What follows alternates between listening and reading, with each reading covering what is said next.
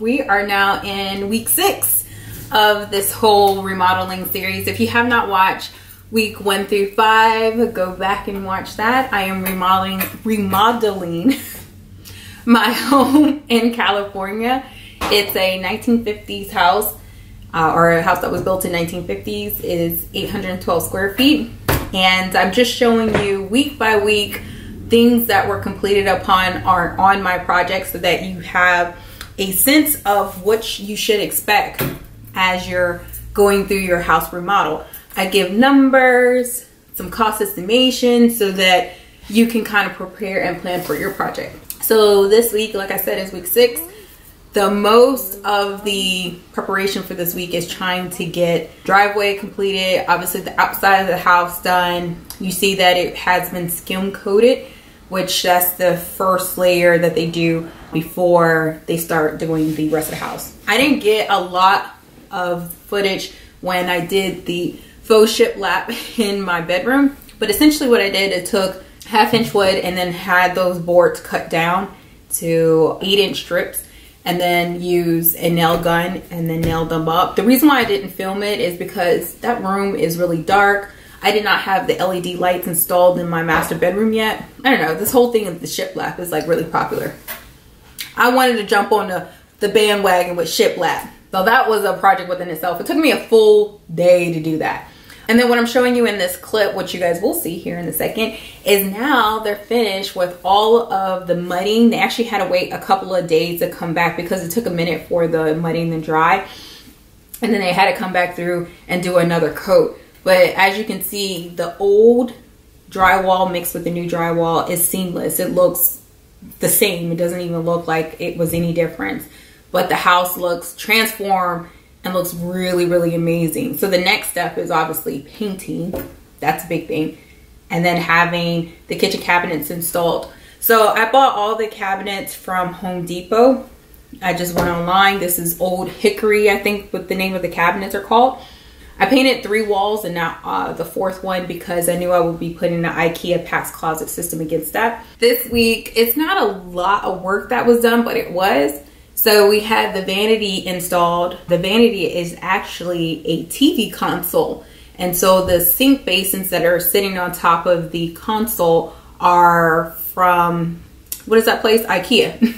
So they're IKEA basins and they were small enough that they could fit the depth of a TV console. The reason why I wanted a very narrow console in there or narrow vanity in there is because you want to give the illusion of more room in the bathroom than there is. That bathroom only had 1 vanity and the toilet used to face out. As soon as you open the door, the toilet was facing you. And then the bathtub was off to the side. So the shower was moved. So when you open up the door for the bathroom, you saw the shower, the beautiful shower, in the vanity, and then the toilet is over here in the corner, so you don't really see it, or off to the left. But that is the big thing that's, you know, going on this week. The plumbing, all the fixtures were put in, and it's starting to look like a real bathroom. I went with all brass finishings for the house. I just thought that was very luxe, and it did something for me. I don't know what it did, but it did something for me. As you're seeing, we took all the covering off of the wood floor because I actually needed to start staining it coming up soon. So this right here is weed barrier. It started to do the driveway. So now I actually have a real driveway, and that took the guys a long time. I felt really bad because the guy that came in, the granite guy, he was supposed to dump a little bit at a time and drive out of the driveway by dumping it all along the way. But for some reason, he just dumped a big pile at the very beginning of the driveway and at the very end of the driveway. I don't know what that was all about, but and getting the cabinets in, which was a good thing. I bought a slab from Uni in San Jose. Now, I am not sponsored by anybody. Nobody's giving me any money. I wish.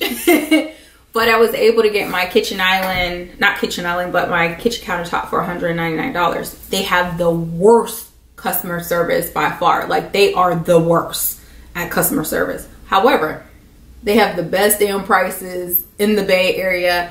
So if you are looking and you are in this location, like if you're in San Francisco, whatever, Uni in San Jose, just know that you're going to go there and get the worst customer service ever. They rush you and they're not very patient, but the prices, nobody can beat them. No one could beat them. So I bought my kitchen countertop for $199, and then the kitchen island I went back later on and I got that for, the kitchen islands were actually more expensive because of how wide they are. That one was $520 or something like that. So either way, it was still cheaper, and I realized how cheap and how great of a deal that I got, because when I went and did my parents' house, I saw real prices and I was like, I didn't pay anywhere near that much. And so I got granite. Originally I got marble, which was such a bad idea. So I went and got marble. I was all in love. And then my contractor was like, are you sure that's what you want? Do you know that marble is first, it's very porous.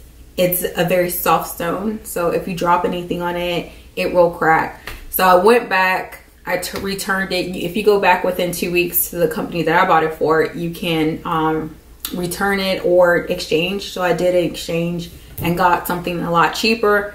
What I almost forgot is going over the budget here. So the budget this week actually was a lot of stuff. I paid for labor this week. I paid $27.60, and then I paid an additional $8.72 this week. And the reason why I had to pay 2 separate checks is because at the very beginning, there was the carpentry guys came in. They did the baseboards. What else did they do? They framed in all of the doors, got all the doors put in, front and back doors and all the interior doors. They hung the barn door. There was some other carpentry work that for whatever reason, I can't remember. I think it was more so on the outside of the house. And then obviously the labor for them to do the driveway. That was a big thing. Oh yeah, we had to demo the carport this week as well. And we were waiting on the carport because I didn't want to tear down the carport because they were making a big deal. Like the city was saying, don't take down the garage or carport until you're ready to work on it. And I wasn't going to be ready to work on the garage for a long time. So I didn't touch it. So that's what we did this week. As far as closeouts, I closed out the plumbing this week. So it was $7,000 in total that I had to pay my plumber. I ended up closing that out. The electrical, I closed out this week. So we had inspection for both the plumbing and electrical. I closed out the sheetrock, total of $6,000, like I said. Oh, interior and exterior painting, to include painting the molding, that was $5,600. But I had to pay the tile and waterproof bathroom, so I had to pay those guys that did my tiling, and that was $35.20. And I did the tile in the bathroom floor, the tile in the kitchen floor, and the flooring in the rest of the house myself. The reason why I didn't feel comfortable in doing the bathtub or bathroom is that I've never worked with doing anything, not necessarily horizontal or vertical or whatever. It was the fact of the extra waterproofing. And then once you waterproof the wall, you're actually supposed to have like this like concrete thing going on up, and you have to concrete the whole thing to make sure that there's no water that permeates it. It was an extra work that I wasn't comfortable doing, so I did not do it. The total amount of permits that I paid was $23.70. So what else did we do? Oh, shiplap for the bedroom. I ended up paying $228 for the material.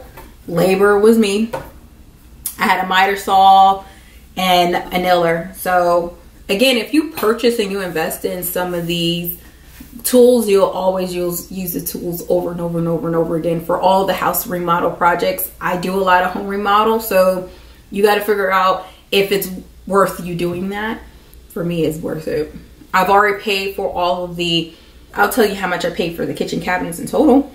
I paid $1291.29 because like I have 4 cabinets in my kitchen.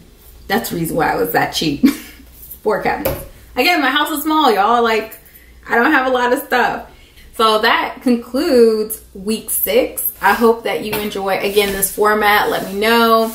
I'm almost thinking about like taking down week 1 through 4 and redoing it in this format. It depends. Like, I don't know if I'm gonna do that. I think that's ridiculous. So anywho, I hope that you enjoyed it. I hope that you liked it, and I hope that you got a lot from it. Please click that thumbs up and subscribe. See you week 7.